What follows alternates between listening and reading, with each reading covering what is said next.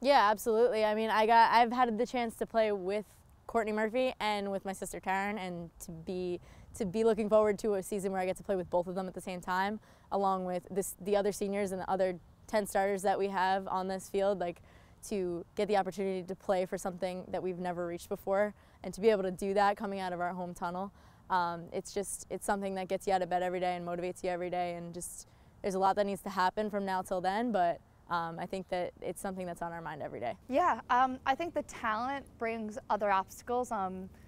You have to always make sure you're kind of on your A game. Just as talented as we are, things could go bad real quick, and I felt like there was a lot of expectations last year coming in with us, just as much as Taryn being Under Armour All-American, and the first game kind of didn't go as we planned, and then things happened and nothing transpired to how it was, so it'll be pretty awesome to come back and being able to finish my season with Kylie and Taryn.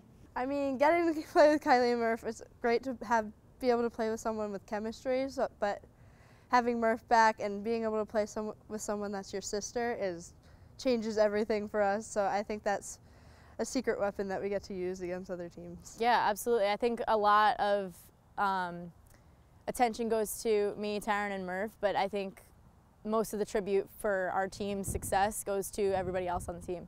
Our defense is incredible. Our goalie, Anna, is incredible. Our midfield, Sammy DeSalva, runs up and down every single day. She's someone who motivates us to be better. So I think that the depth in this team it's a huge tribute to how much we work and how hard we work every day. We have so much team chemistry, and it's just really, really exciting to see everybody working towards the same goal every single day.